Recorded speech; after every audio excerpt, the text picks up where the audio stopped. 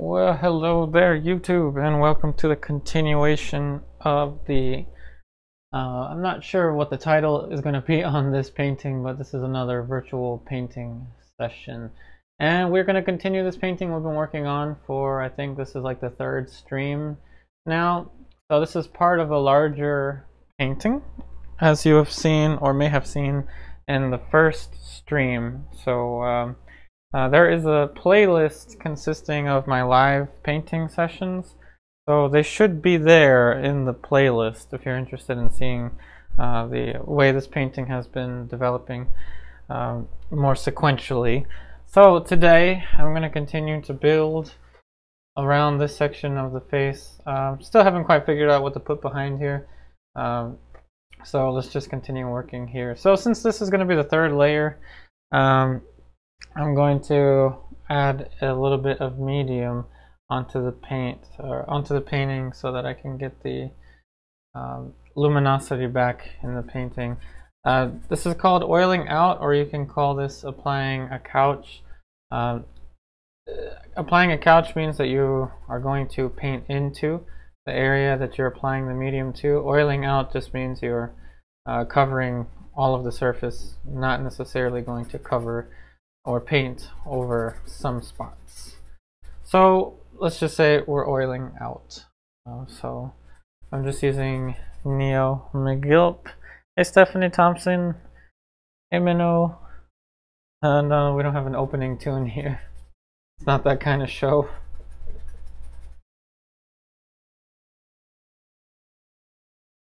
So this is just Neo-Megilp, and I'm using my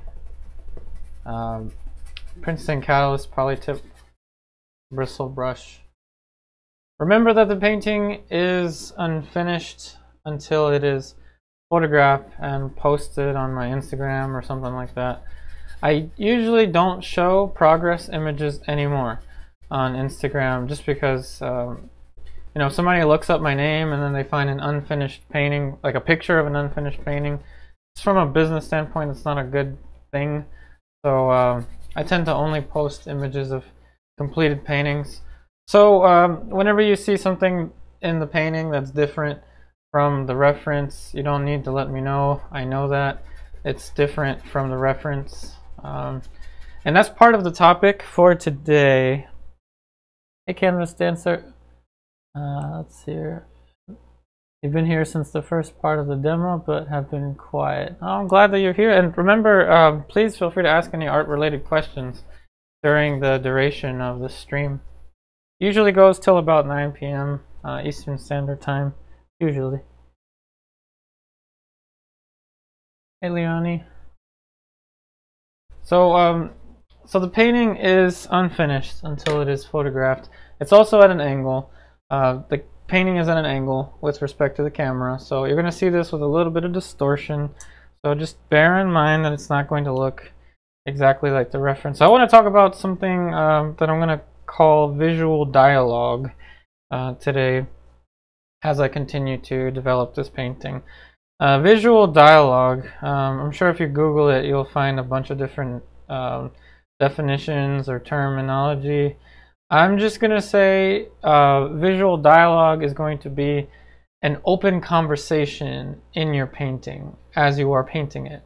So I'm going to introduce that idea to you, that the painting is unfinished until you say it's finished. And so in the middle stages, or in any stage, there is a visual dialogue, meaning that there's going to be some stuff that you put in your painting that's mere conversation. And it's getting you towards the point of the completed painting. So in a visual dialogue, it is part of a painting that is not entirely correct, not entirely finished, but it is part of the conversation to get you towards that more completed stage of your painting, if that makes any sense. So my teacher, John DeMartin, one of my teachers, I've had many amazing teachers in my lifetime. John DeMartin would say things similar to that. A drawing is a series of corrections. So it's not a linear process at all. Hey David Bonnet.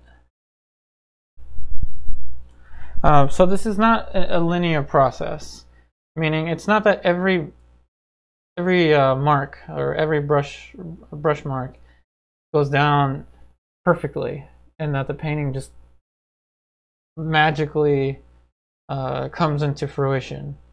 There's a visual dialogue. There's a series of corrections that needs to happen. Unless you're working in a paint by numbers kind of way and everything is methodically planned out, which is fine if that's how you want to work, but that's not how I like to work, and that's not how I teach my students. I teach my students to be able to see and interpret shapes and to be able to work with shapes and to be paint freely.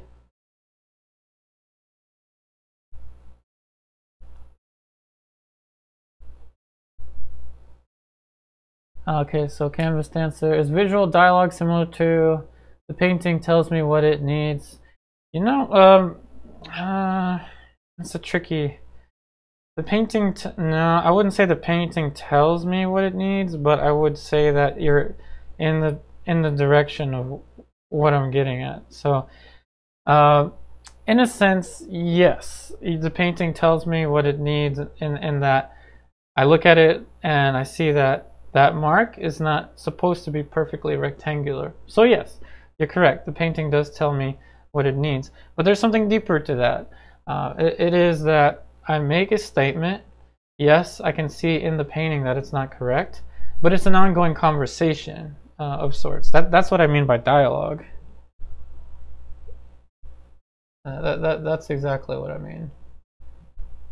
It's just we need to consider the actual... yeah, there you go. Well, art equals communication. There you go. Both of you get it. Both of you understand me. I'm happy. I feel understood. Because sometimes it's hard to put visual things into words. It's a mind bender. It's weird. Because usually these things are silent in my head, and I usually don't verbalize them.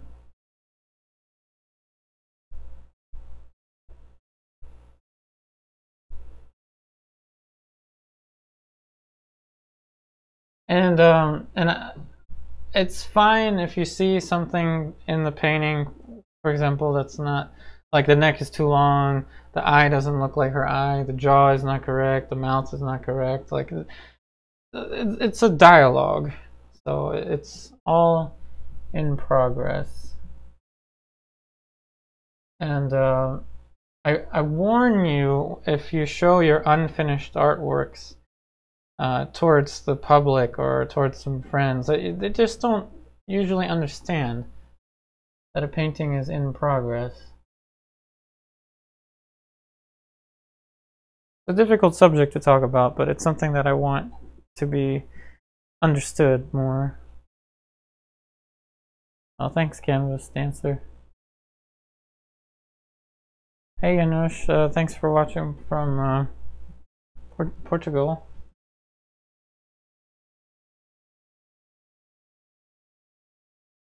So you see, I started with the chin. It was just a somewhat relatively simple place for me to start.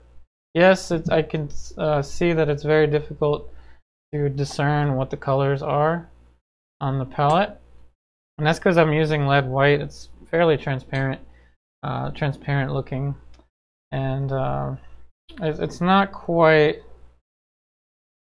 that I'm looking at the palette as I'm mixing and like, this is exactly the color that I need, so let me put it there. It's just like the visual dialogue. It's an ongoing thing.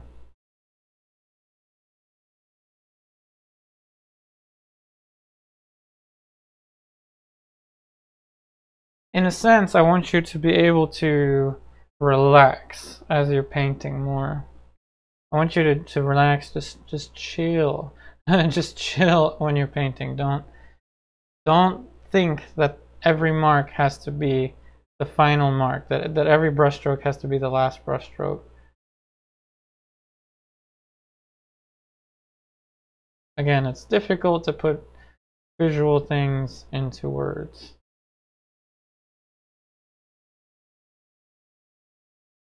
April.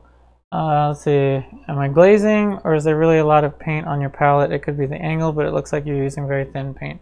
I am not using any extra medium here other than the Neo-Megilp that I added on the painting. So now I'm painting more opaque. It just looks very thin because I'm using lead white. Remember, lead white has this property of which I can use more of it without raising the value, thus allowing me to have thicker consistencies of paint. It's the ideal white to use for portraiture, though you can use anything.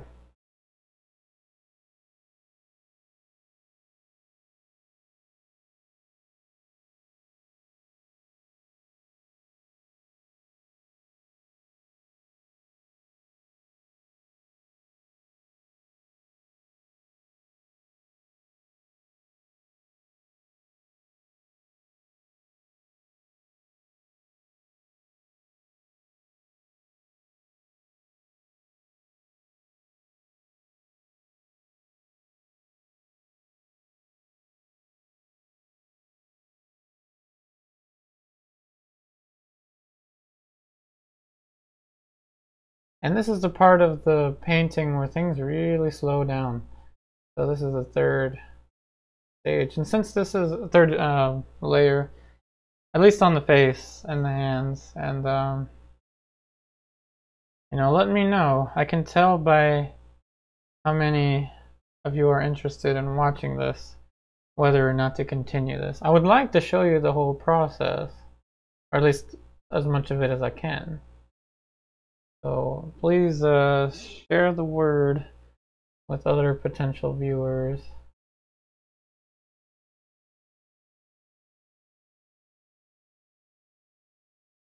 Yep, no problem, April.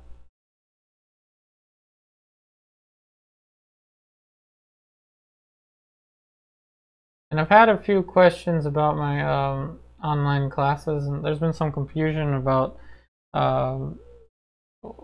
what the beginning is of my online classes, so I want to clarify that. So whenever anyone joins, I usually will send you the welcome package, which is a playlist of the projects and directions for the online class, which means starting with project 2, which is the one I suggest everyone begin with, and then building up from there. I say usually because I'm away from the computer on Tuesdays, or I'm away from the computer on Sundays and Mondays. So if you don't get a response from me on Sunday or Monday, it doesn't mean I'm ignoring you. It just means I'm away from the computer. So I've had some confusion about that. I just want to clarify that.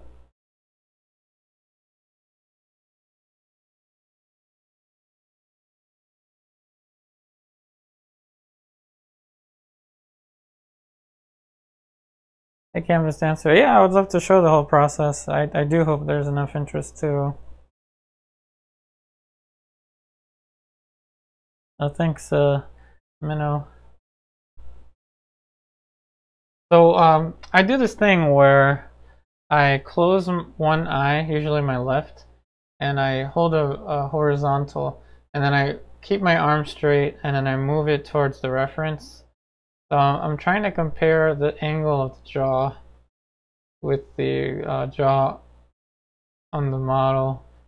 And I do this whether I'm working from a picture or working from life, it's all the same. So this way I can get the exact angle for the jaw, at least as close to it as I can.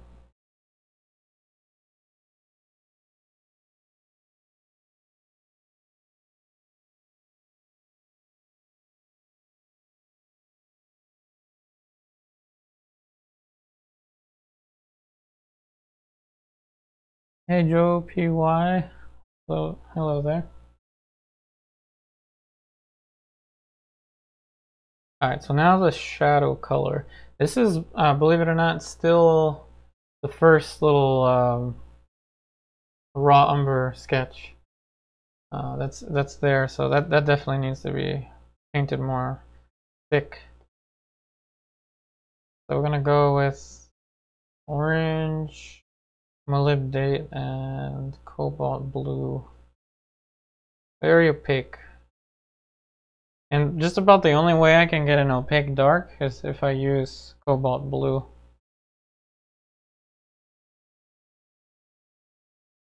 Hey Helen, welcome back to the streams.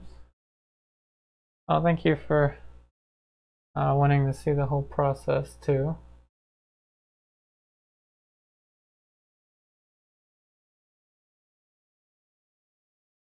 Add some Dioxazine purple.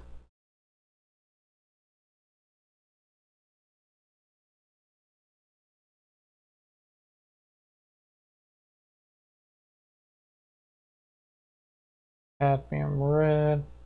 It's a really nice and kind of thick dark value.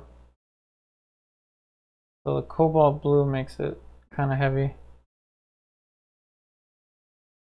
Indian yellow, dull out the purple.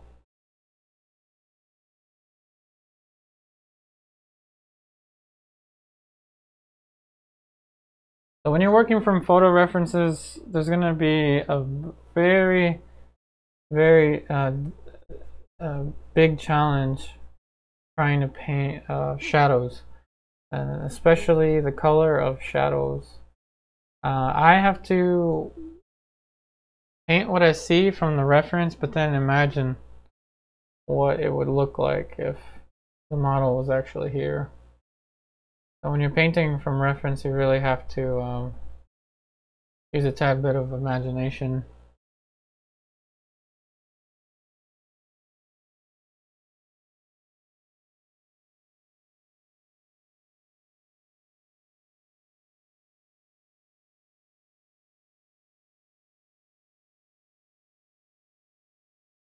Hey Brenda. So just like someone commented, visual dialogue is very much like it kind of is like the painting tells you what what it needs, and that you just don't quite put the right mark down first try every time. Sometimes you do, but it's usually not the case.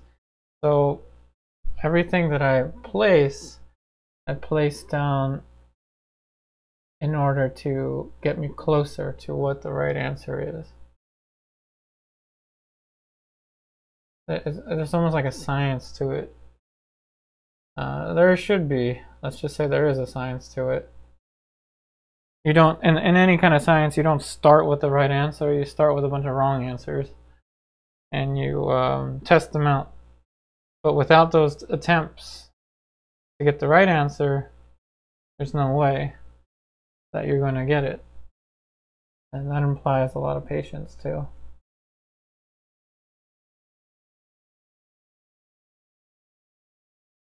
For example, now I'm finding out that that wasn't as round before. It's actually sharper, and then the chin actually lifts up a tad bit there.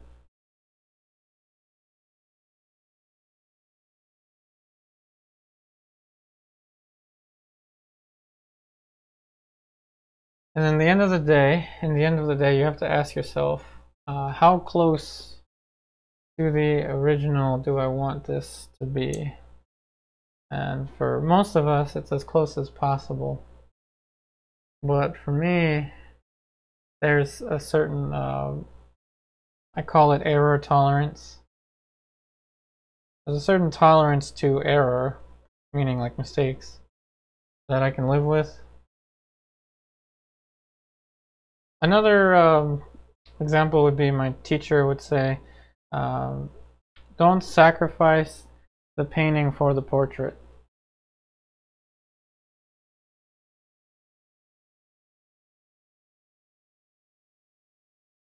Don't sacrifice the painting for the likeness. I think that's what he said. Or don't lose the painting for the likeness. Strive to get the likeness, but don't dwell on it. And you know I've said things like this before. There's nothing new.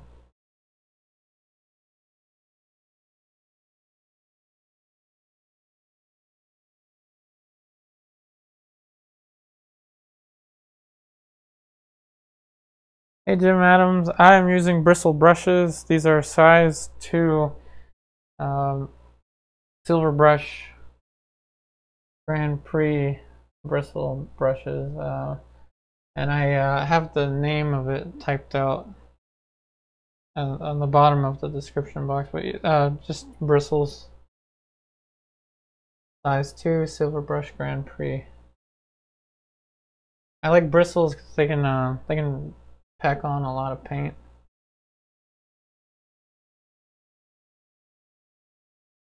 And I like size 2 because kind of like the perfect size for all the middle stuff. And I like filberts just because of the mark making.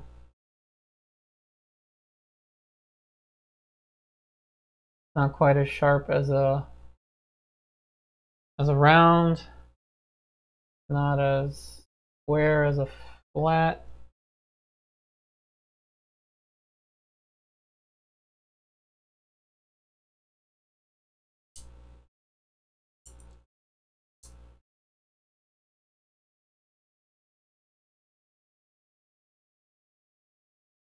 And thanks, Brenda.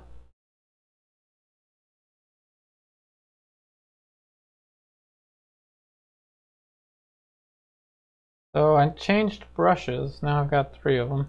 So I changed brushes, same type of brush, of course, to mix up the pinkish color for the lips. I'm going to start out with the shadow.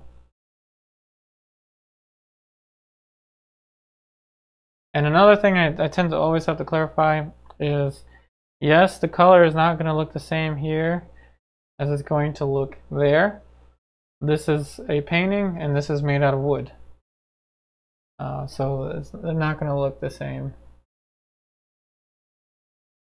But I choose to use a wooden palette because traditionally that's what painters used.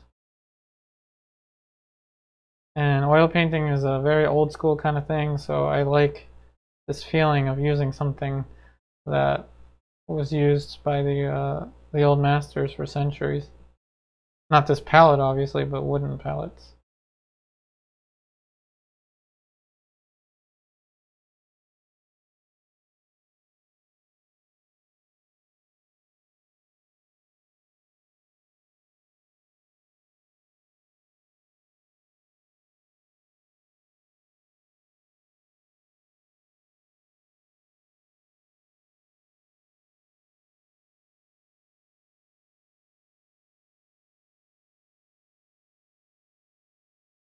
So I'm still not adding too much information. There was already a value there for the lips. What I'm doing is just adjusting the color, but I will add some more information today.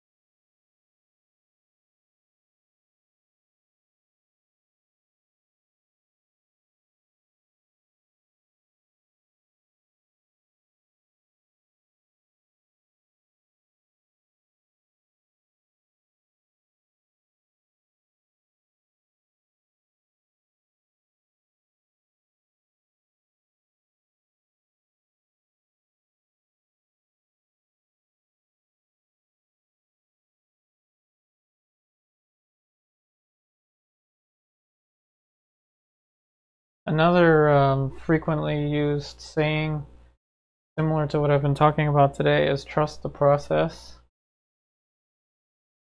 So trust the process. Trust yourself.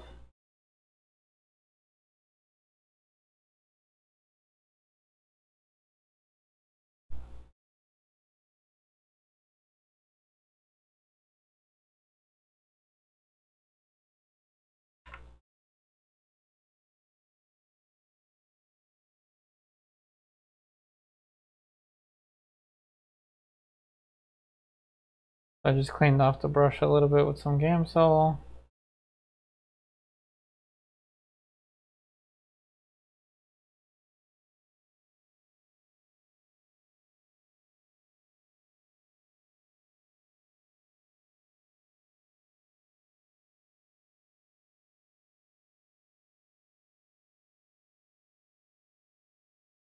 You see, I'm actually trying to force myself to stay further back from the painting. It's so tempting to try to be up and close. Try to keep yourself as far back as possible.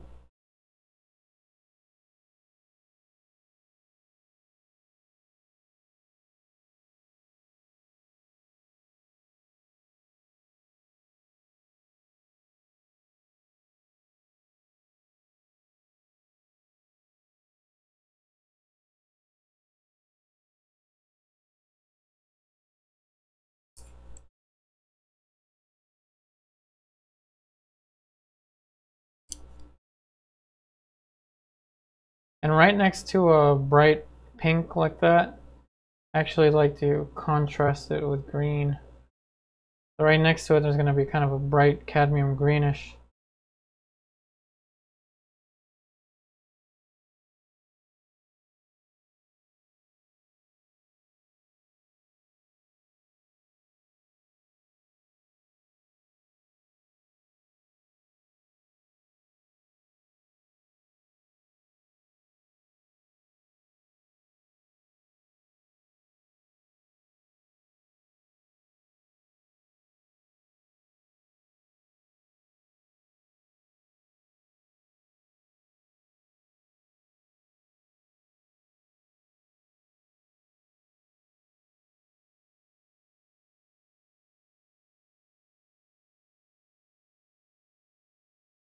Okay, so I'm still going to try to avoid going into tons of detail, which kind of would like to do, but this part of the face is still very unspoken for, not quite developed.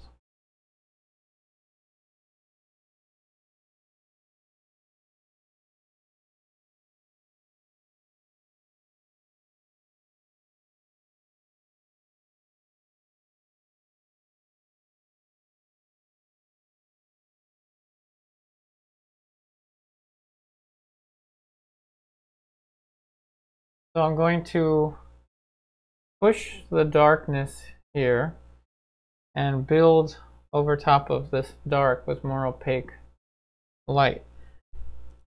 So it's going to look weird, like she's been punched in the cheek or something like that for a little bit, until I can get it to look the way I want to. Back to that idea of visual dialogue.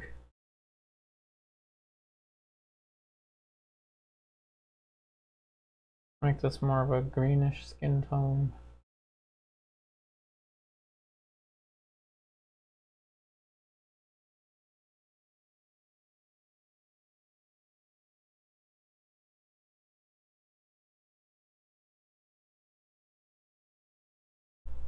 Like I said, don't panic. I'm making this darker, more pink on purpose. I'm going to kill off some of the pink.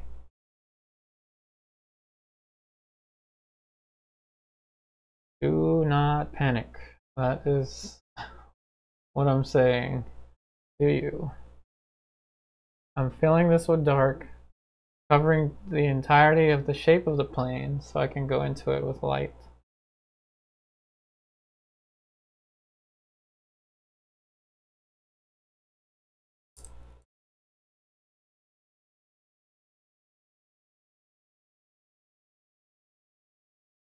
And working from a photograph, especially with the cheeks, it's a pain, like trying to figure out what should be there. No matter what, photographs always kind of flatten out the cheekbone structure.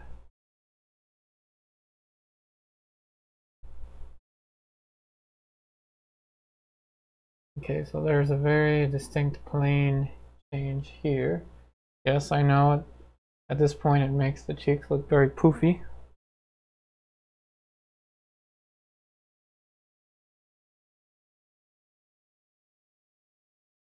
When working from life, when you're painting this area of the face, with the model's permission, I would suggest to walk up closer and really look at the topography of the model's cheekbone structure. This is hard. This area is very hard because it is 3D. It's doing all these little things, right? It sticks out, goes flat, curves, goes flat, then curves down again. But it's sticking out in front of you. It's not like one of these planes here. These are easier because they're turning away from you. This darn thing is pointing towards you, so it's deceptive. It's very deceptive.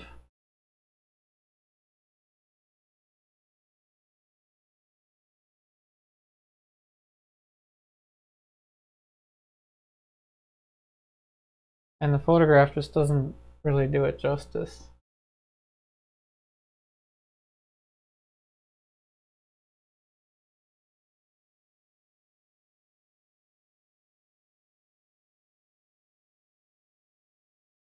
I'm pushing a little more green there.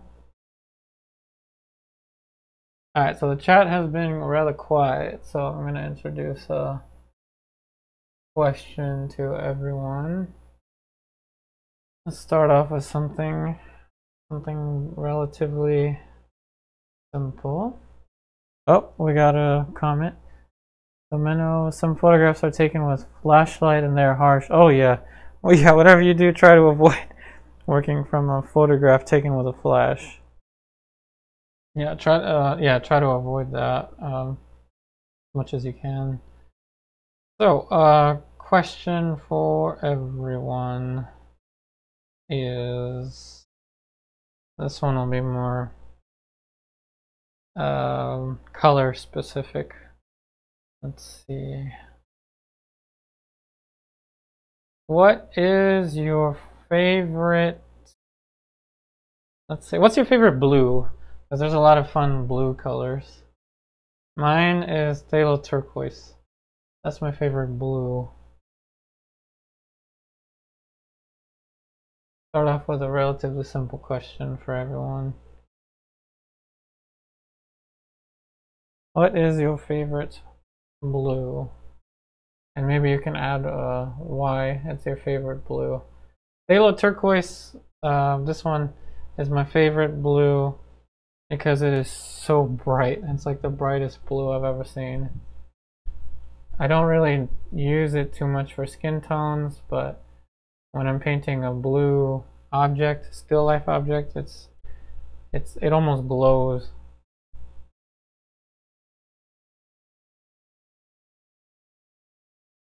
So Canvas Dancer, Bice from Vasari. Ooh. I have never heard of that one. That's cool. That's something I should look up.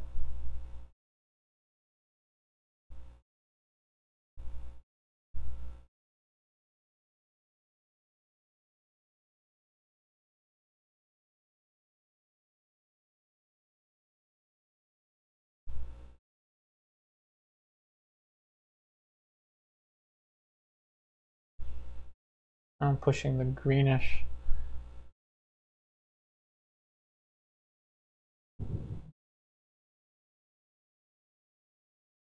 I should ask Picasso that. That's funny. Because he must have used a lot of blues in that blue series he did. That's a good one. Good art history joke. Leonie Ultramarine. Can use it for so many things. Awesome. Yeah, and please feel free to comment, even if someone has mentioned the blue that you like. Feel free to comment.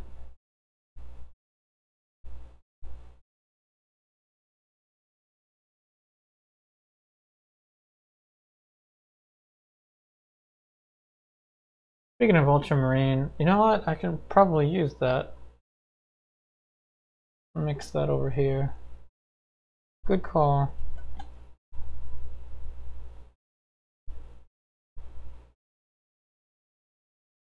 A cobalt blue for you, Brenda. Awesome. Hey, Michael Jones.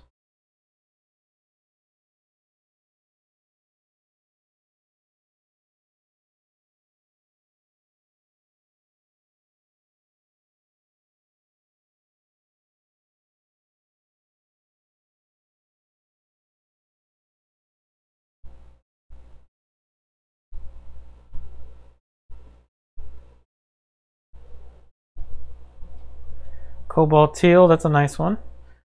Brian Wong. So Canvas Dancer. Bice is a kind of light cerulean blue. And it's very versatile and very buttery. Cool. Gotta look that up. Gotta look that up. I have Cerulean Blue right over there, so maybe they're similar. Oh, someone's getting fancy. Look at April with the fancy blue right there. That lapis lazuli. That would be my favorite if I had it. That's the genuine ultramarine blue. For those of you that haven't heard of lapis lazuli, getting fancy.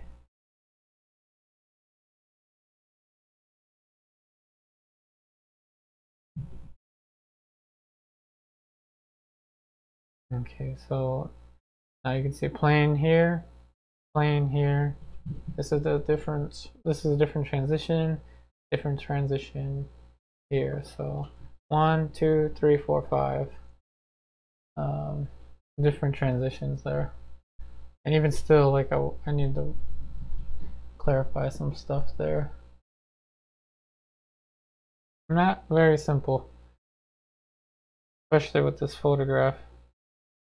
And I took the darn picture.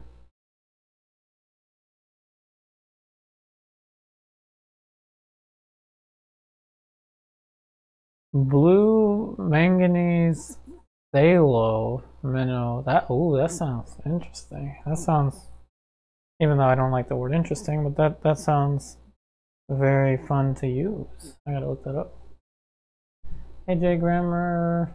Oh, thank you so much for watching my channel for over a year. Oh, thank you for your kind words. Oh, I know, April. I can't afford it either. Yeah, lapis lazuli is made from a precious rock, just as Menno has written to us, only found in Afghanistan and Chile. So Maria King's Blue Deep by Michael Harding has a slightly lavender tint and is beautiful for skies. And that's a good one right there, because it's very hard to find blues that out of the two work well for skies, I feel. That's a good one to take note of too. King's Blue Deep. Michael Harding makes some really nice colors.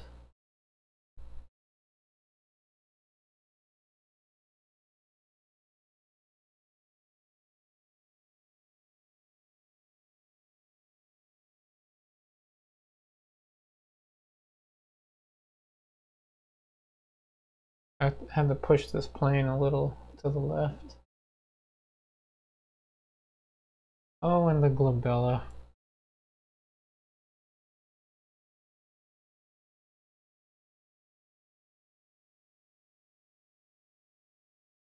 Hey, Carol.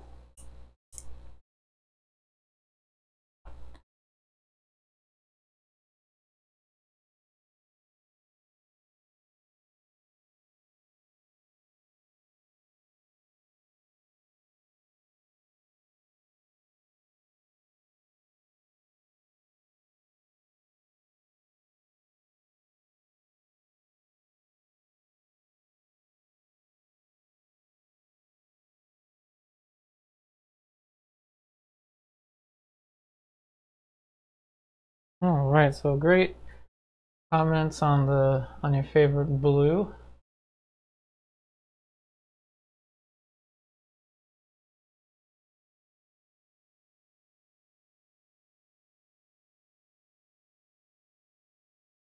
Okay, so I was mixing up a mid-tone for the glabella. This little area here.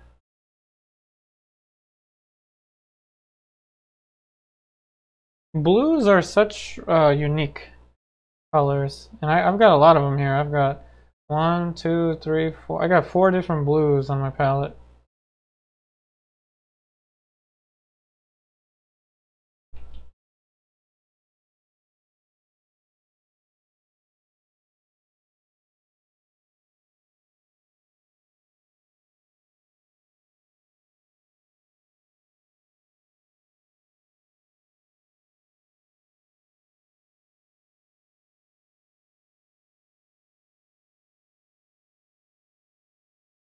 And if you want to get a really nice transition, I'll give you a tip. Use more paint. If you use more paint, it's easier to kind of, I don't know how to describe it, but easier to work with. I don't want to use the word blend because I'm not really so much blending it as I am adding to it.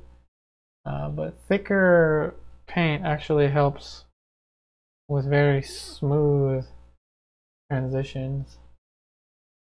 You would think it's the opposite, that using less paint and kind of noodling away at it would make it more soft. And I've done that before, but I've found that thicker paint helps. Okay, let's ask someone a question. Let's see who's gonna get this. Hey, Jim Adams. Oh, Cobalt. Yeah, that's a good one. The true, I call it the true blue. It's like the right in the middle blue.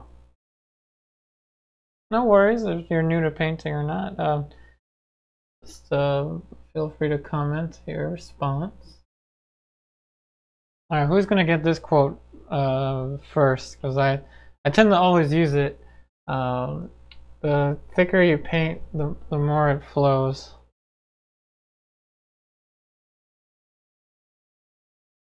Who said that quote? Let's see, who's gonna figure that one out first? The thicker you paint, the more it flows. That quote is attributed to who?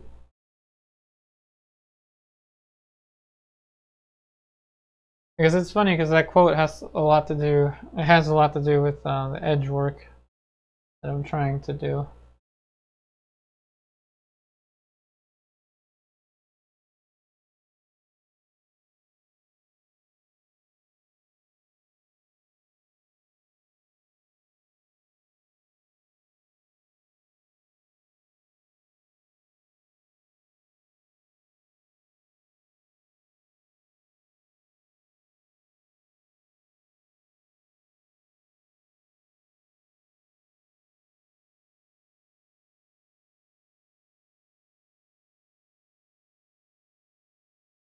Hey, Minnow. No, I didn't make that quote up. my quote is, not my quote. The quote is, the thicker you paint, the more it flows. Well, I'm sure if you Google it, it'll probably show the name up, but I wanted to see if anyone knew it by heart.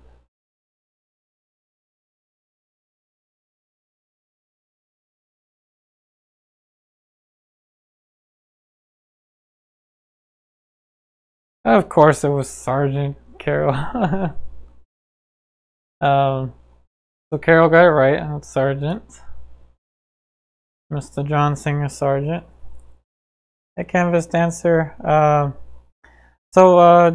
Yeah, the thicker you paint, the more it flows is attributed to John Singer Sargent, who painted with tons of paint. Is famous for his portraiture. He's one of the most famous portrait artists of all time. One of the most famous.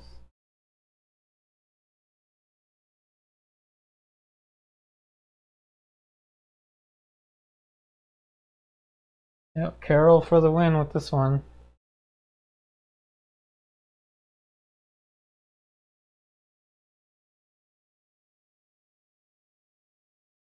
I should have had an index card, a bunch of index cards with me for quotes. That's a good idea. Because I myself don't know that many. I mean, I don't know them like verbatim. But I kind of know how to paraphrase some of them.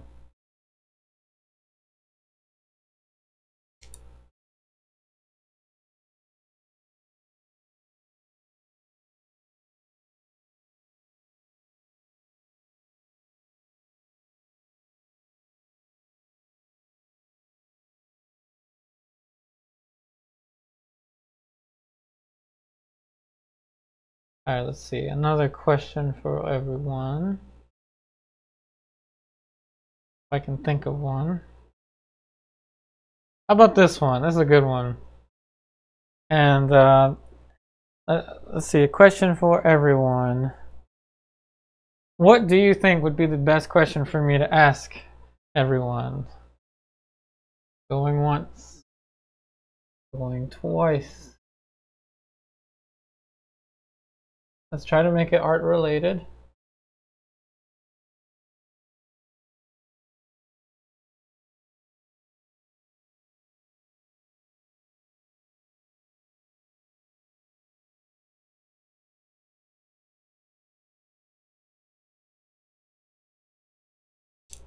While you do that, we can move on to the hands now. Give the hands some attention. Of course, might have to do some more adjusting here. But yeah, what would you say is the best question to ask everyone?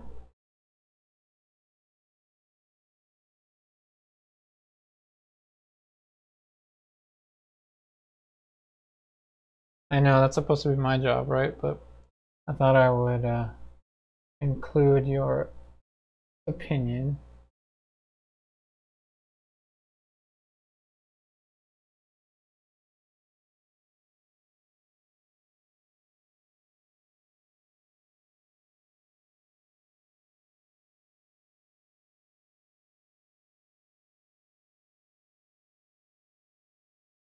Don't be shy.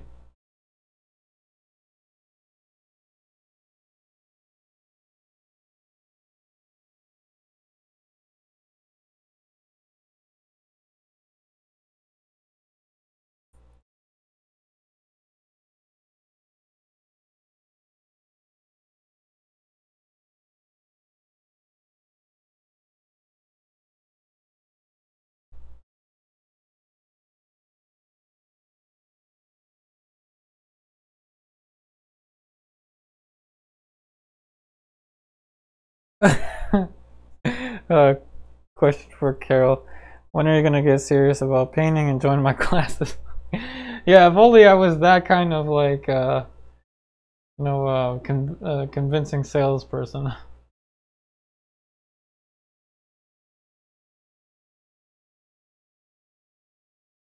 It might be a little too strong. Who said creativity takes courage? I mean, I don't know. That's a good one. We could ask everyone.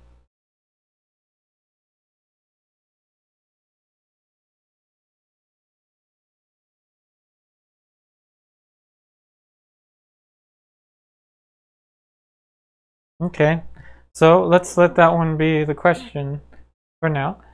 This is fun. We might be able to keep doing this for I don't know how many different cycles of comments, but let's see. So, question from Brenda to everyone. I'm making this the question to ask everyone. Whose quote is this? And see if you can come up with the answer on your own. Don't just Google it. So, if you know the answer to this off the top of your head. Oh, there we go. Okay. There we go. Careful to win again. I think. I don't know. Is that the right answer, Brenda?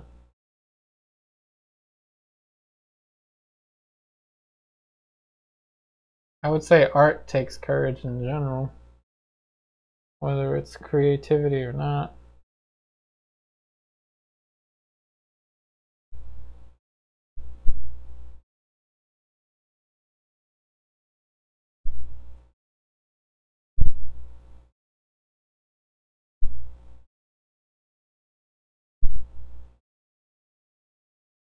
Dali, maybe? I don't know. I don't know the answer to this one.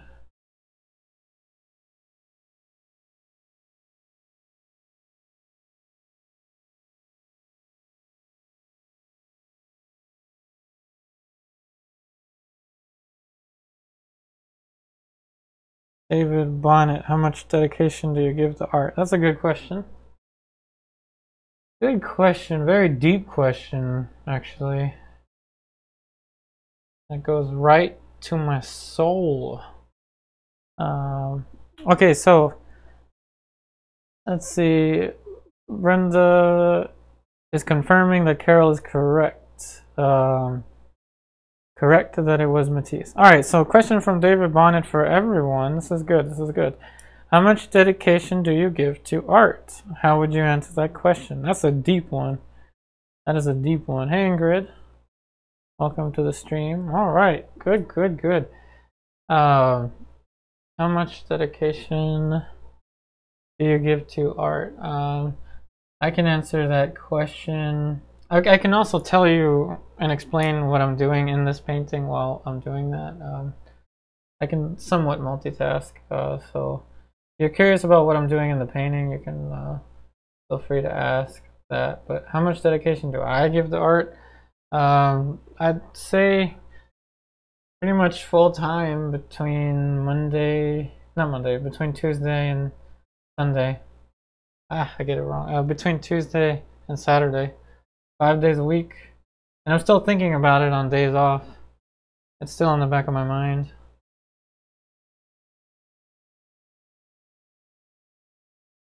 For me, painting is like oxygen.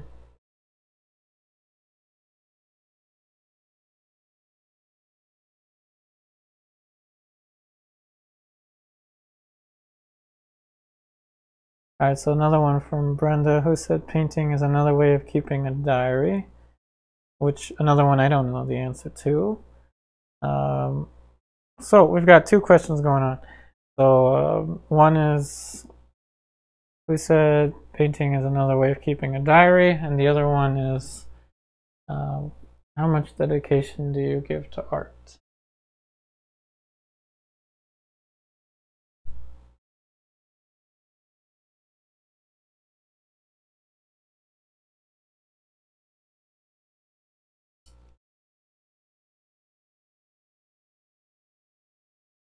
Is it something that you do on the weekends? Is it something that you aspire to do full time? Is it something that you only like to do on specific days? There's no shame. No shaming here.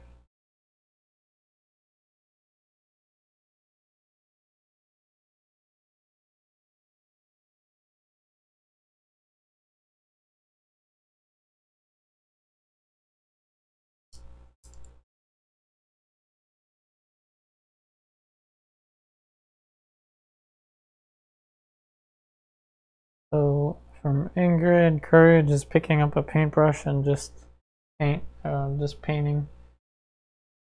That is true.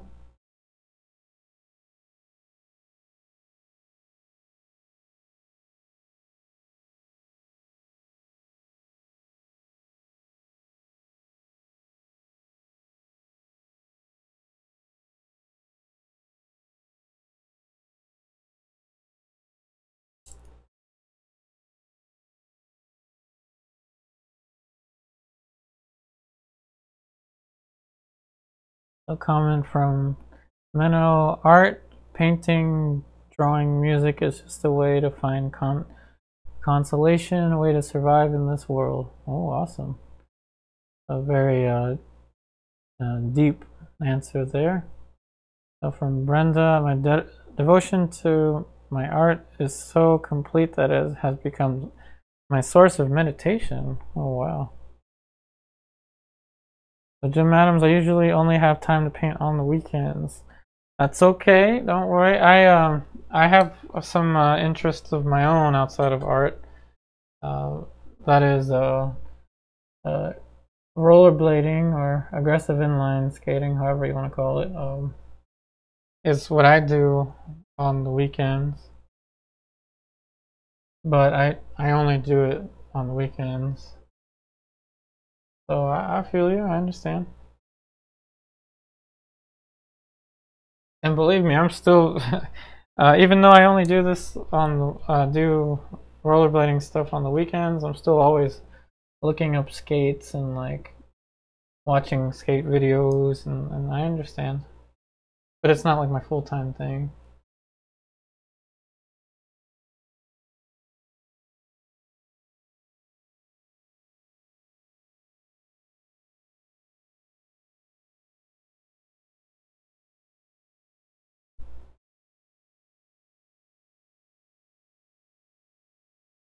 Hey Ingrid, when you're feeling down, let's see, you don't seem to paint.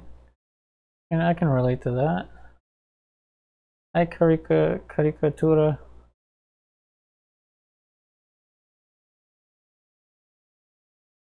Art is the expression of the inner you is a good one, Ingrid.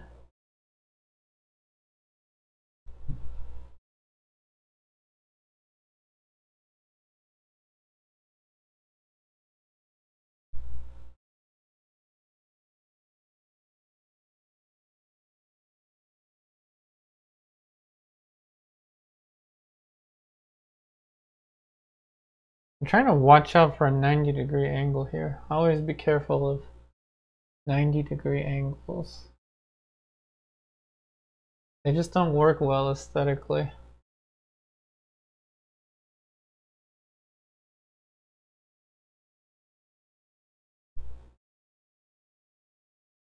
Hey, Jim Adams, working guitar the rest of the time. Oh, cool. Yeah, music and art, music and visual arts, there seems to always be nice parallels. Yep, thanks for stopping by, Carol.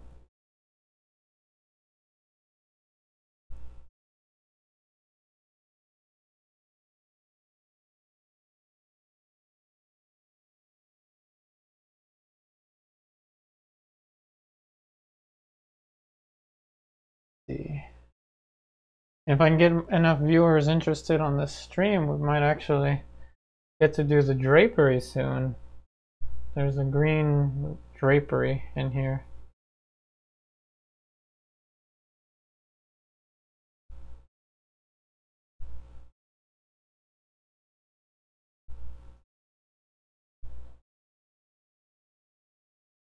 So Brenda, the previous quote was Picasso.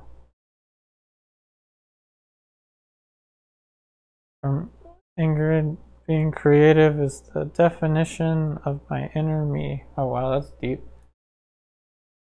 So much more profound than what I can come up with. I usually tell people I just paint. That's like my go-to. I just paint.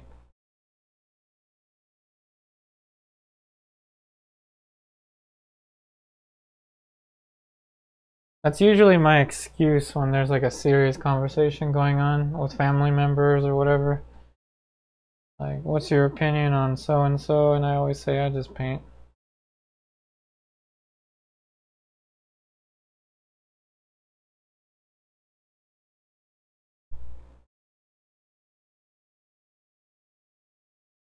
Okay, so possible question: how many color paints do we all use?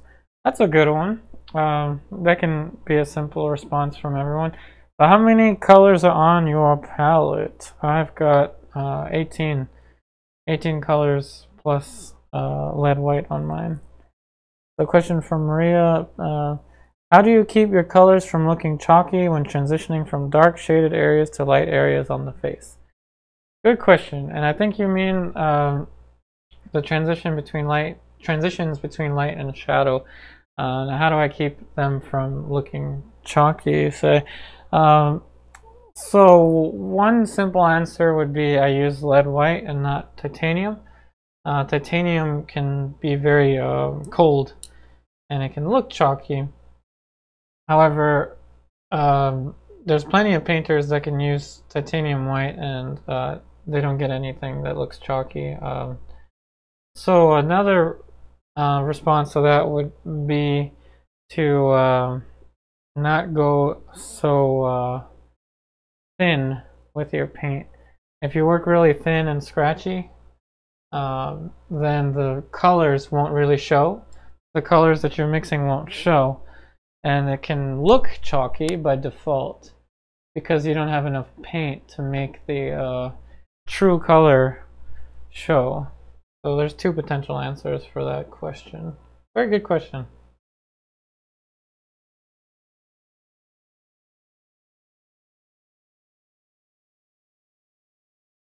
But if that ever happens, if you find that something looks chalky, don't worry. You can always glaze it.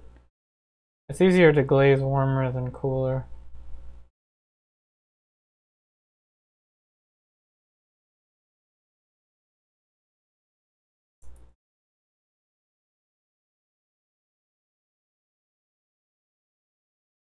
Oftentimes colors that you may think are mud are actually really good colors to use. One of my teachers would say a beautiful color is a color that you can't quite define. It's a color that you can't put your finger on it, like what color it is. And yes, the palm is actually underneath of here. I seem to have twisted it. So I'll paint the bottom of the palm. See, there we go, visual dialogue.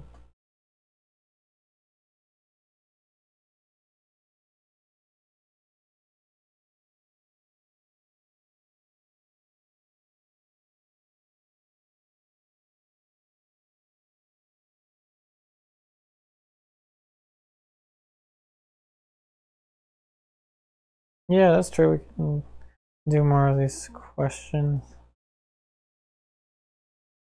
So from Brenda, who said the object of art is not to reproduce reality, but to create a reality of the same intensity? That sounds like a modern painter. I'm not quite sure. So question, identify that quote. Who said that quote? So how many layers on a painting is too much, David? I don't think you can have too many layers, to be honest. I mean, there's some painters that have worked on paintings for like years, in particular like the old masters. If you allow a painting to thoroughly dry, you can return to it anew, basically. I mean, given that you didn't do anything too wild, like start it with linseed oil or something like that, but you can use as many as you want. For example, if you look up John William Waterhouse, he was known to have so many different layers on his paintings because he was constantly changing things all the time. John William Waterhouse. So it's not that there's too many layers to a painting, David. It's that you need to layer your paintings fat over lean. But it doesn't mean that if you get to a lean point, that's the end. It just means that you need to make sure that each layer of your painting is thoroughly dry before you, you know, do something different to it, like paint over it, for example. Because you can paint over paintings, like Sargent painted over paintings all the time. I'm pretty sure Velasquez painted over paintings. I don't think Bouguereau did, not that I know of. So that's why you can paint over paintings. If you let them dry thoroughly, you can just start them anew, as long as it's completely dry.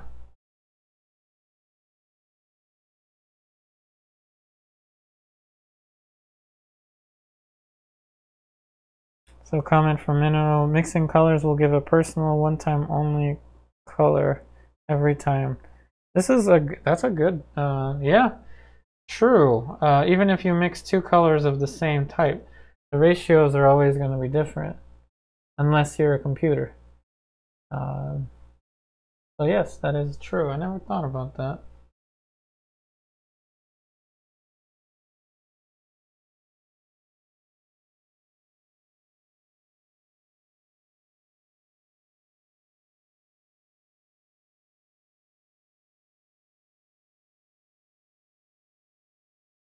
Especially if you have like 18 colors like this.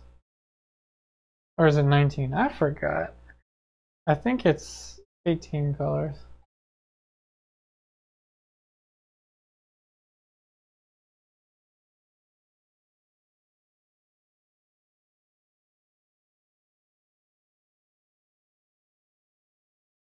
Let's see.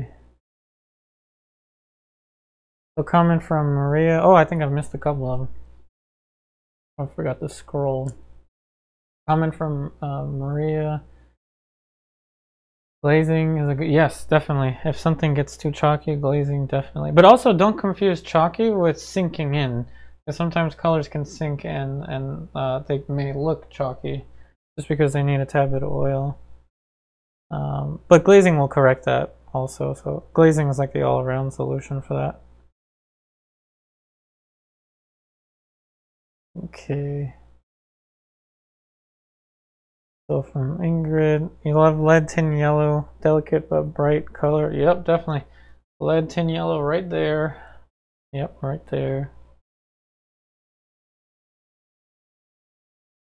Comment from Dorina. Have you tried, what's this one? Zirconium silicate white. I've never heard of it. There's another one that someone mentioned. Lithanope something white that I haven't tried. That's a good substitute for flake white. No, I haven't tried it.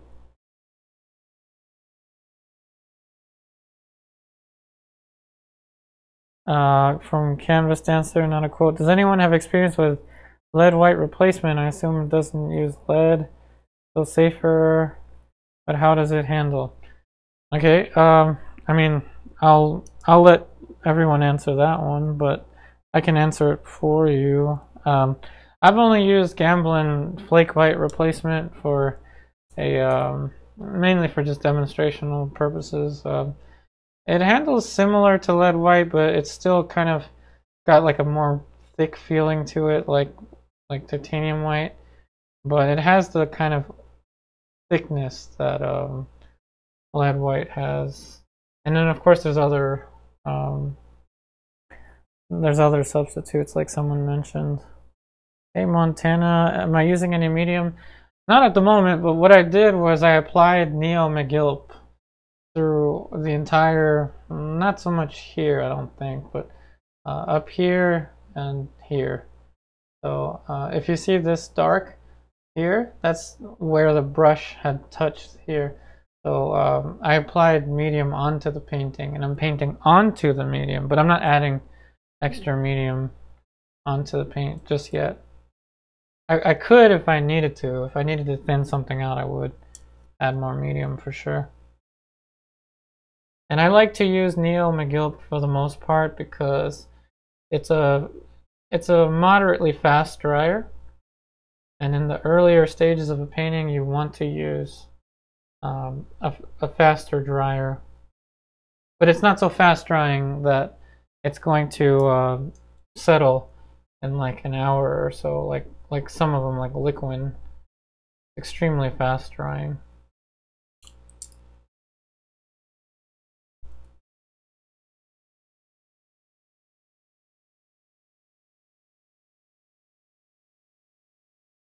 Yep, a good flow of questions and answers here.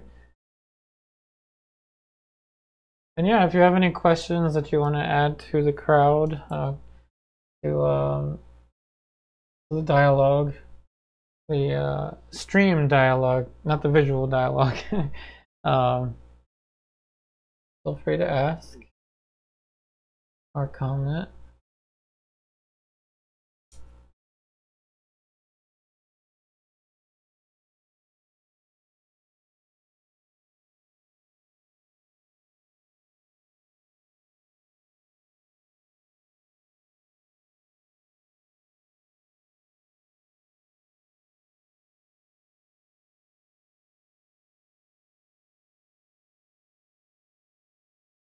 So Jay Grammar question: what has painting taught you that you apply in daily life? Mine is to be content with imperfections. Ooh, that's a good one. So question for everyone, and I'll also answer too.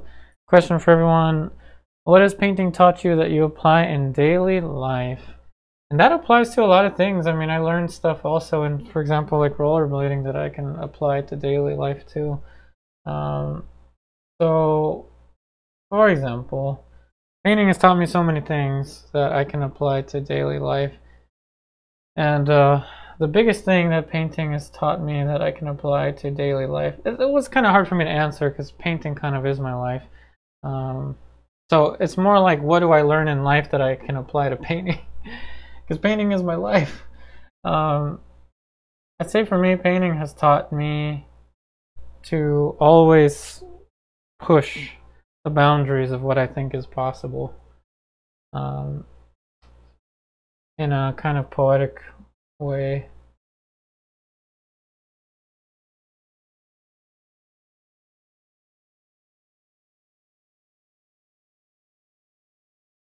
to always try to strive for more, I'd say.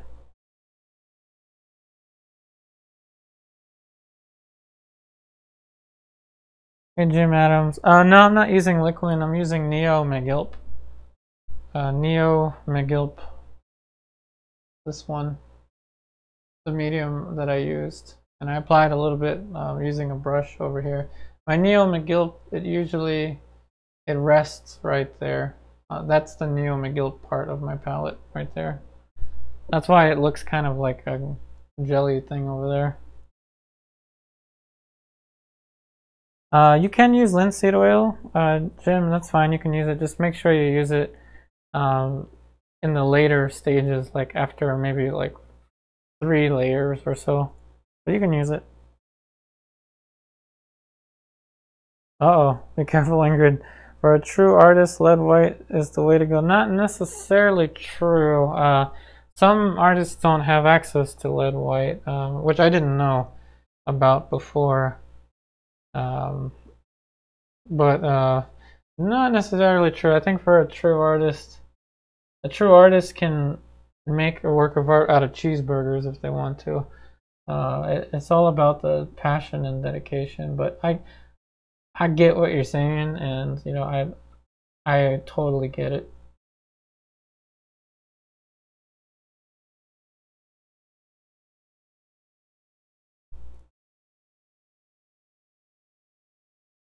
So comment from Menno, learned from, let's see, a study photography. The focus, get down on the core of something, the inner essence. Nice. That's deep right there. And patience as well. Oh, so Brenda, it taught you to be able to expect progress, not perfection. Oh, that's a good one. A comment from H. Yeah. On your monitor, yeah, it's not going to look exactly correct. I'm looking at this from 2 different monitors. I'm looking at it from my laptop and my TV. My laptop is too blue, my TV is too orange. So it can look different on different monitors. And for the final, so when the painting is complete, for example, H, I will color correct it. I'll photograph it and color correct it based on looking at the actual painting. All right, and that's one of those robots that tends to write things that they shouldn't write. So hold on a second. I'm gonna do my thing.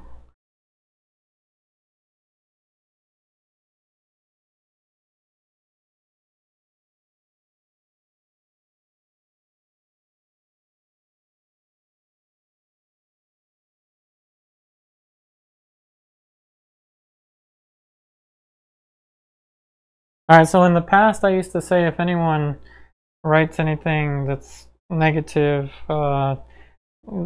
if it's not productive, then you will get blocked, banned, and reported. But since then I realized I've been talking to robots, so once in a while a robot will post something that's like not really part of the dialogue. So whenever you see those comments, don't worry about them, I'll take care of that.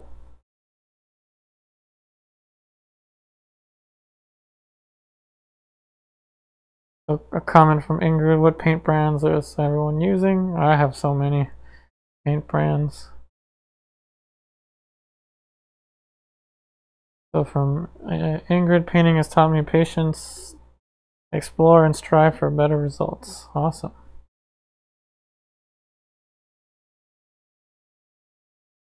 So comment from Doriana, everything you've tried, you've left it. Painting is something you never get tired of. Oh, that's good. Yeah, painting is one of those very relaxing things. I will say, sometimes it can be kind of stressful, but for the most part, it's a very relaxing occupation.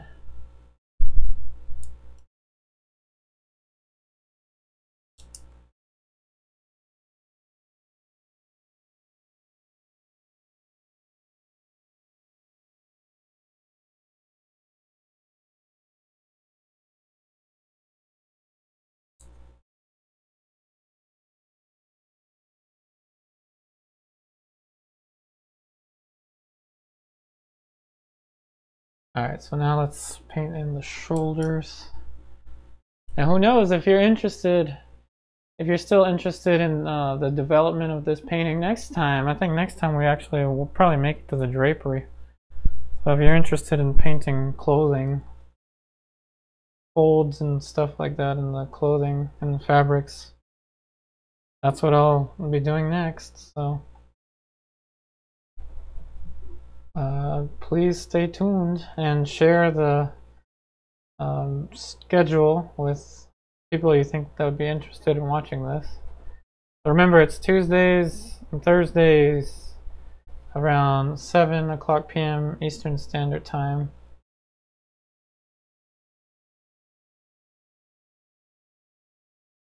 Hey David, learning and balance. And there's a balance to how everyone learns, I would say. So for paint brands, I've got Rublev, I've got Winsor Newton, I've got Michael Harding, I've got what else do I have? Gamblin, Williamsburg. I think that's about it.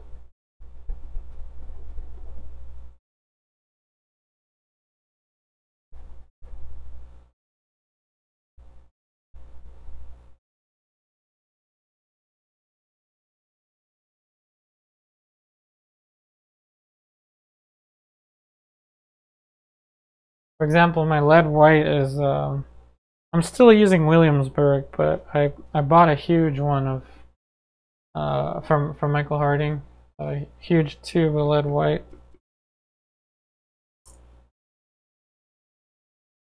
Hey Maria, painting has taught you to never give up. That's good. I believe that there's always painting is one of those wonderful things that you can just always continue to learn no matter what.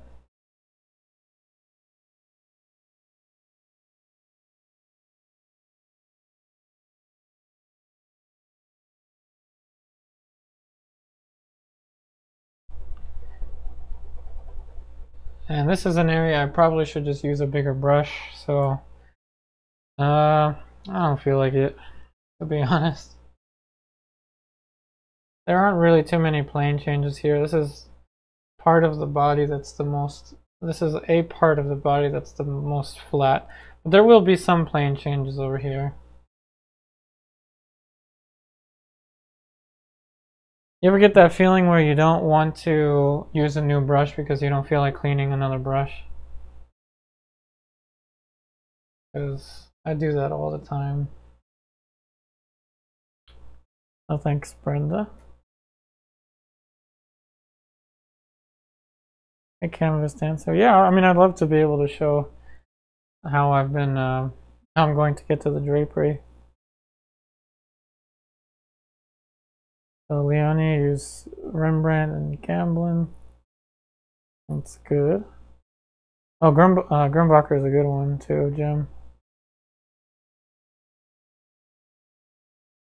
Hey Remo, what is the best color I use? I don't know how to. I'd say the most practical color for me is flake white, lead white. I use a lot of it. I mean, you can see how much of the palette lead white takes up.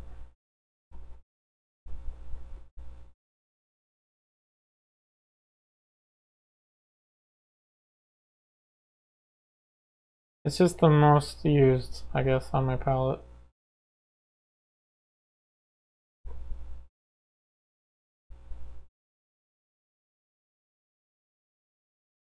Let's see if I can move this slightly down.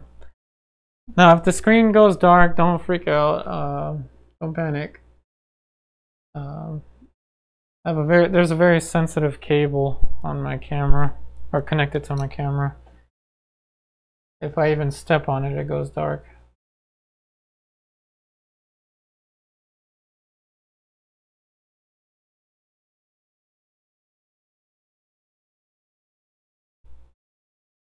Hey Montana, how do I feel about painting a master copy to develop as a painter? I'd say that that's one of the best ways to develop your skills as a painter. We utilize that a lot in the online classes. We do I call them master studies instead of copies, in conjunction with like more short-term things like figure painting. We have figure painting black and white, which we use old master paintings for, but not in the sense of a master copy. Yeah, learning from the masters is one of the best ways, and traditionally it's what you did when you went to an atelier.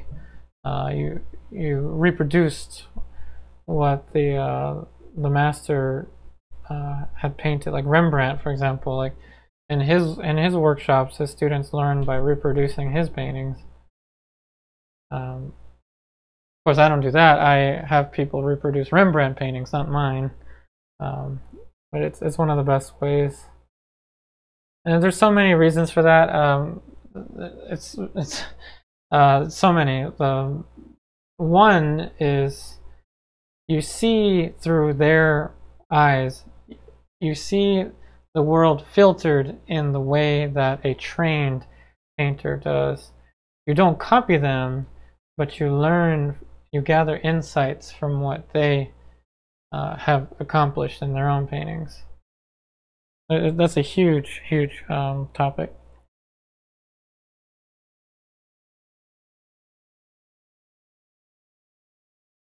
So Ingrid, you use Da Vinci Alkyd plus lead tin yellow and lead white.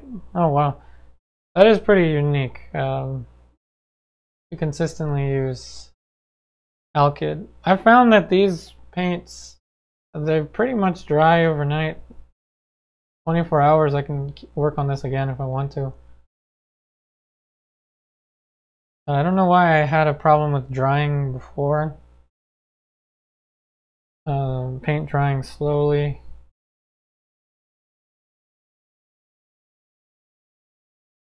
And it's winter time, so it's cold here, so usually paintings dry slower when it's cold.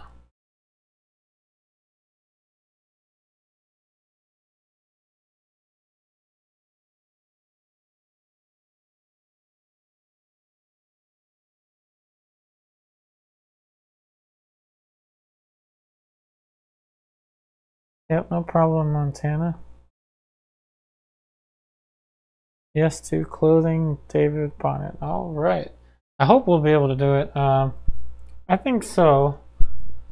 We've got slightly less people, I think, watching today than last time, but I think we'll be okay.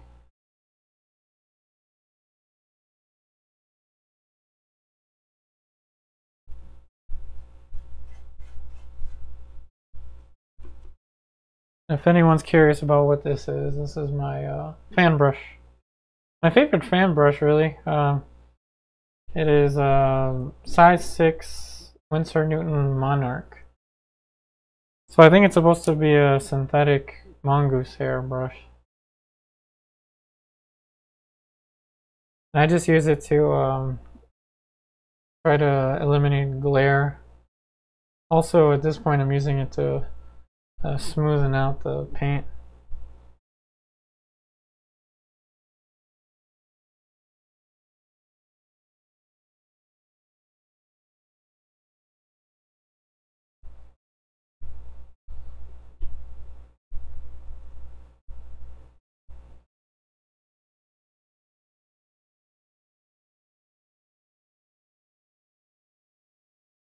Hey Mino, do you ever use black or very dark brown? I use black is in figure painting when I teach figure painting.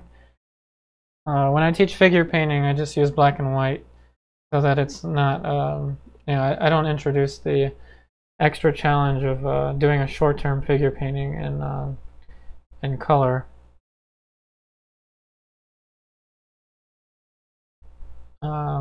But to mix in paint, I'll only use black if I'm using like the Zorn palette, like a limited color palette.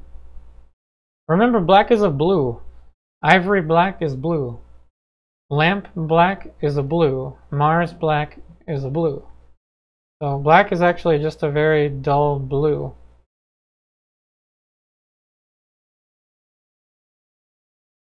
But I don't have it personally on my palette here. I use whichever dark blues or dark reds. Sometimes even green for my darks. And yeah, from Montana, burnt umber and ultramarine blue makes a very good black. That is true.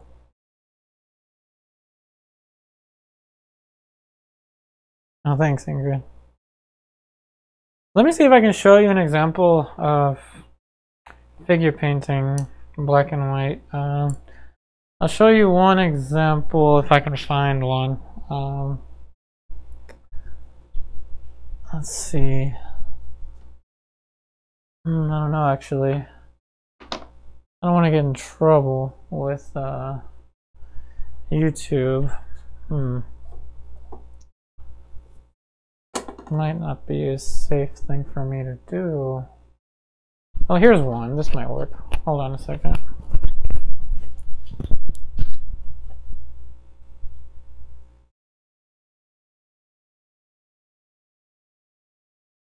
This is an example of the type of sketches that we do for figure painting, black and white. And this is what I like to use black for the most part, for monochromatic sketches. So this was done as a demonstration. So what we do is we look at old master paintings, and this is all done in one hour. So so figure painting black and white, I use black and white to demonstrate the basic proportions of a human body, things like foreshortening, like clearly one leg here is more foreshortened than the other one, gesture, big shapes, also value, transitions and value, so things like that. Like black is very useful if you're doing monochromatic studies like this. It's extremely useful. That's just one example of that.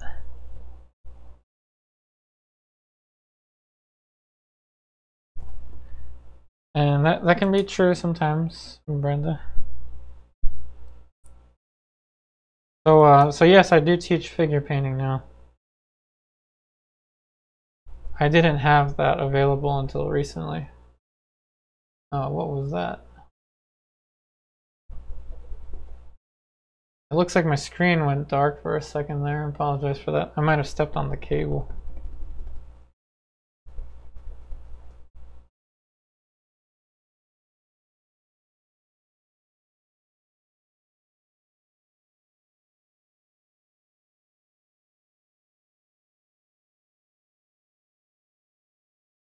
Ingrid, have you ever been considered by your voice to Bob Ross? So Susan, oh, I don't think so.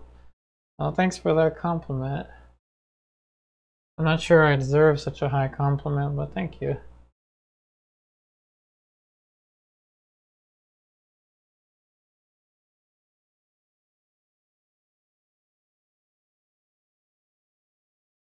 So this, what I'm doing is actually dry brushing.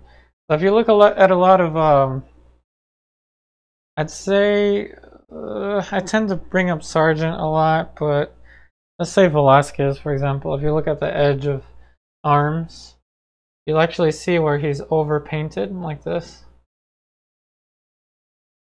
and you actually go over your previous lines or your underpainting or whatever.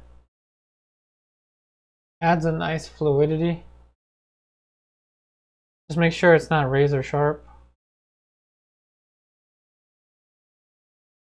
None of these edges should be too razor sharp. And I'm just going to leave the neck a little bit longer. I think it looks better.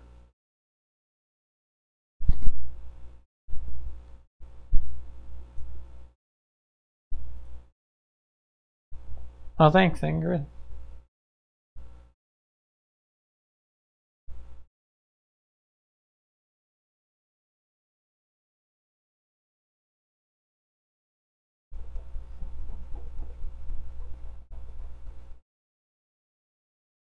Okay, so the arm is relatively round.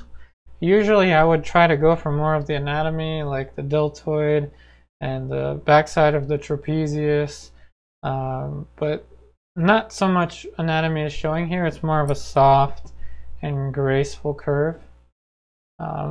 Some painters will actually emphasize the anatomy more. I don't do that. Typically, if it's there, I'll paint it.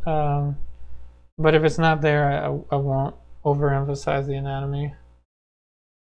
Like, I could do something like that and like push the mid-tone ever so slightly for the deltoid, but you can see on the reference, right? You can see right there is a mid-tone here for her deltoid, because her arm is actually doing some of the work here to keep her hand up, obviously.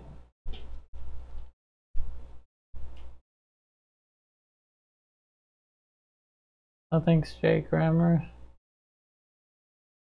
Jim Adams, to soften the edges. No, I did. If you're talking about this, it's an aesthetic thing. It just looks cool to have like a dry brush edge. It looks like you're painting outside of, you're coloring outside of the lines. That's what it looks like. Like when you can see like this is the opposite, right? I'm painting within the boundaries of the line. You know, this is more or less like cowardly, I guess, compared to this. This is more like I guess confident, more of a confident mark. Whereas this one is like, I don't know, maybe I want this to be out here more or in here more. But I also didn't go in with the background yet. So with the background, I'll probably actually just slice into that line. Canvas dancer. Oh, thanks. That's what I was kind of hoping for, that the the neck would give more elegance there.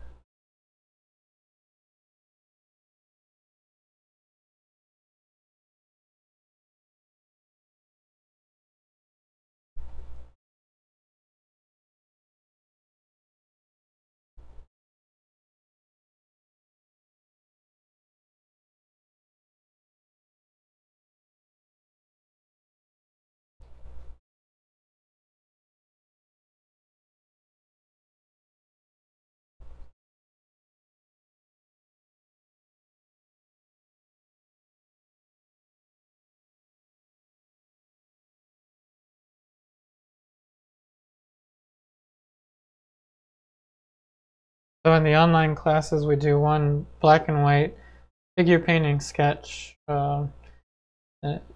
every Wednesday, and a long-term project on Saturdays.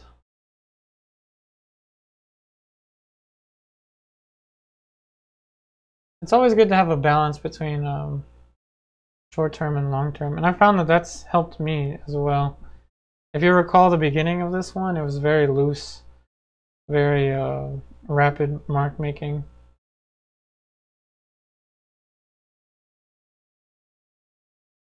Hey, Jim Adams. Don't think there's any dumb questions. No dumb questions, especially if it's related to art.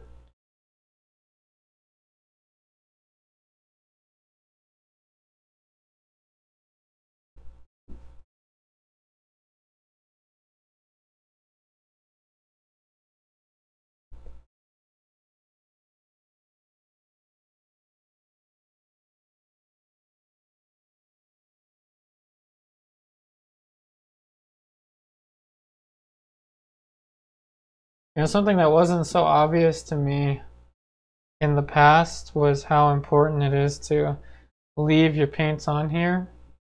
I used to, sometimes I would leave the paints on my older palettes, but in the past I used to just take them off and try to save them. But having the muscle memory, like I really don't have to think much when I'm mixing. And like I'm hoping that this will be my setup that I'll have like forever. I mean, I may change some colors around once in a while, but I want this to be the setup that I'll have like forever.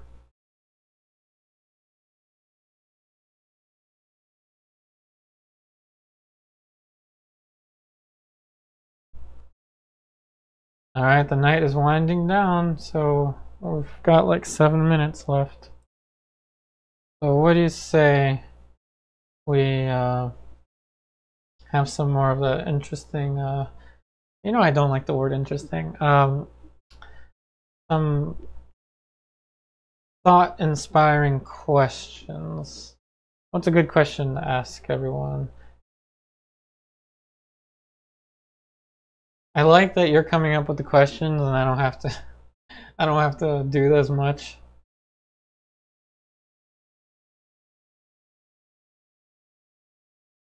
Hey Michael Jones. Yeah, there's always something to learn from others. Definitely.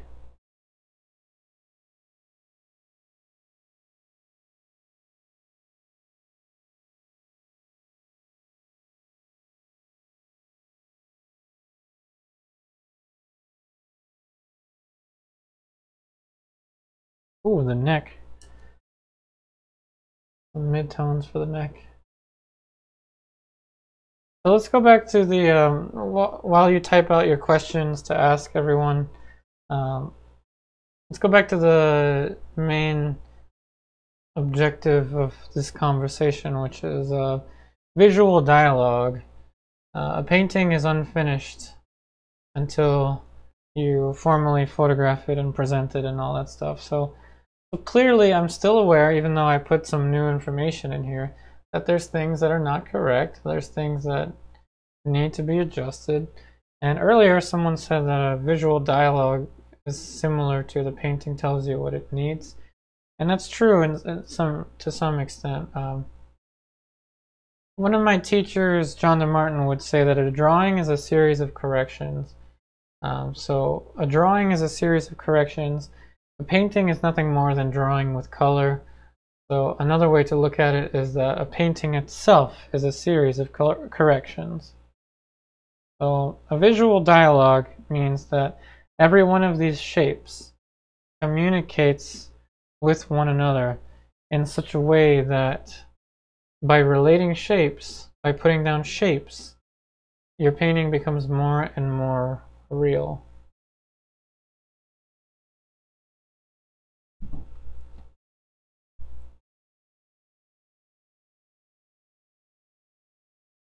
I think everyone's getting sleepy. It's probably about that time, depending on where you are in the world.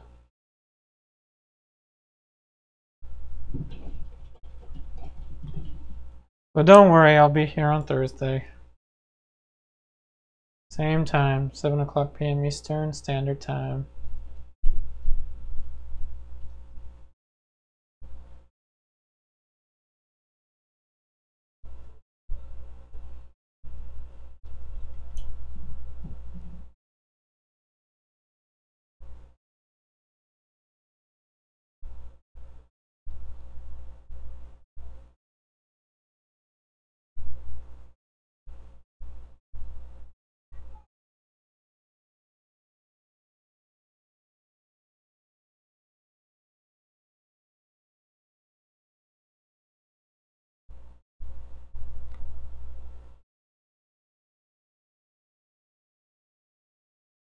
There's also some terminology that was it's probably not the most proper, but the saying, if it ain't broke, don't fix it.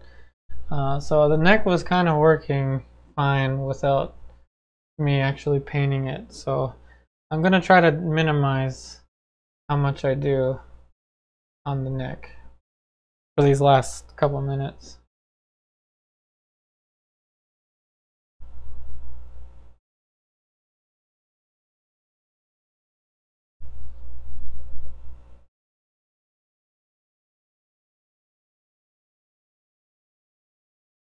Thanks for posting that, Ingrid and Brenda.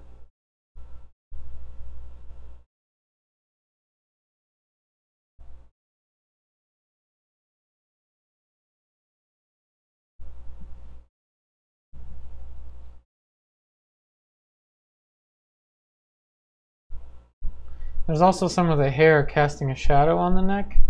As you notice, I didn't paint that in yet, so whenever there's a hair or a shadow being casted onto an object, let's just say, I like to paint what it would be like before the shadow is casted.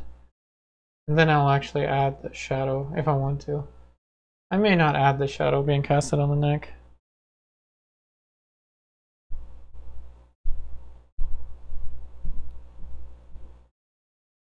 So from Ingrid, how to start painting. Well, the best thing to do is, if you want to learn how to paint, try to find a method that is a very systematic kind of step-by-step approach. If you want to learn how to, make a thing look like a thing in a relatively short amount of time. So not just with my classes, of course, but there's other people that teach, especially if you can find some groups to paint with in person. That would be a good way to start. And just like someone said here, the Zorn colors is a good starting point for portraiture or skin tones. If you buy the 4-color Zorn palette, which is white, yellow ochre, cad red, and ivory black. That's a good 4-color palette to start with. Hey Maria. Oh, awesome. Yeah, I look forward to having you here on Tuesdays and Thursdays.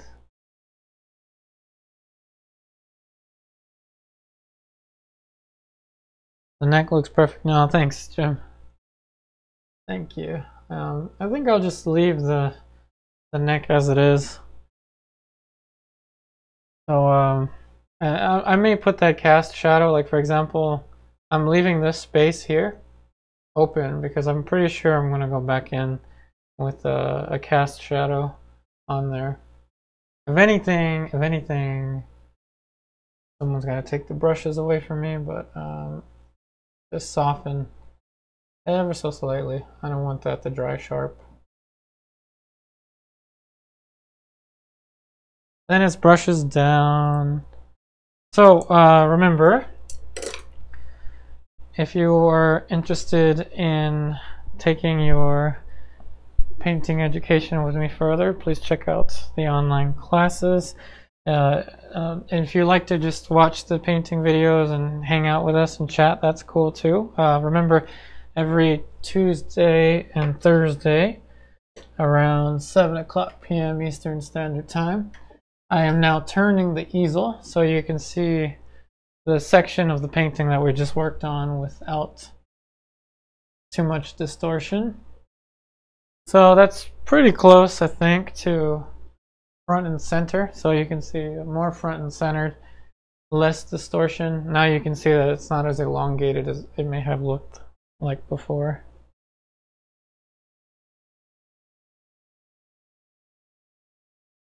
Oh, thanks, Leonie. So Michael, must feel good to be so far into a large portrait like this. Oh yeah, it does. It feels nice to be this far along.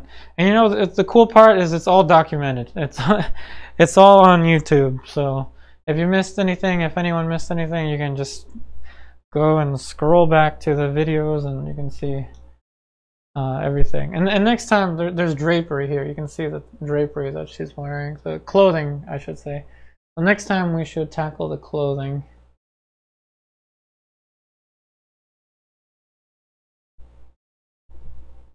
So Maria, can I use Orange palette plus Ultramarine Blue, add yellow and quinacridone violet? Yes, you can.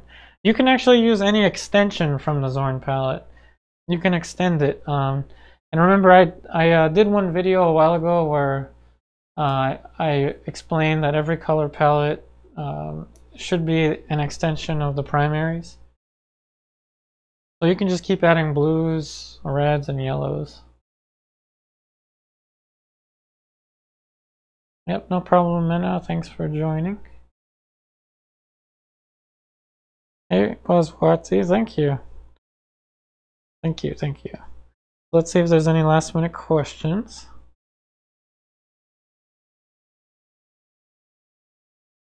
So please share spread the word if you know anyone that's interested in painting videos, or post it in your social medias and things like that. I would really like to continue doing these streams, especially with this like large long-term painting. So the more people that are interested, the more I'll be able to do these.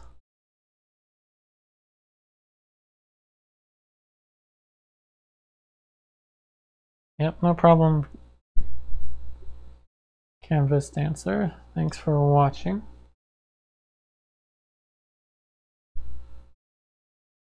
I'm just going to hang out for another minute to see if any last questions, if there's any last questions.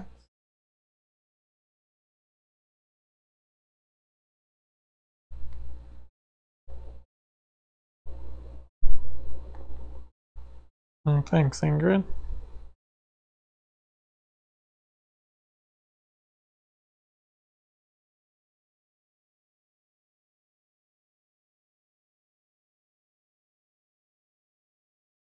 Oh, thanks, Maria.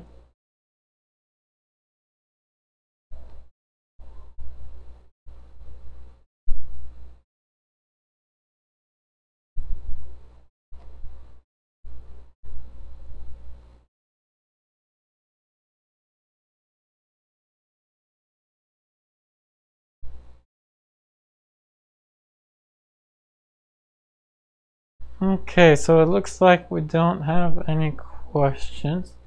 Thanks for watching, Montana. Alright, so thank you for watching, everyone. So remember, if you are interested in taking your art education with me further, please check out the online classes. Remember, they start at just $10 a month. And you can start at any skill level, whether you're an absolute beginner or you've been painting for several years. You can start at whichever stage in your painting development you are at.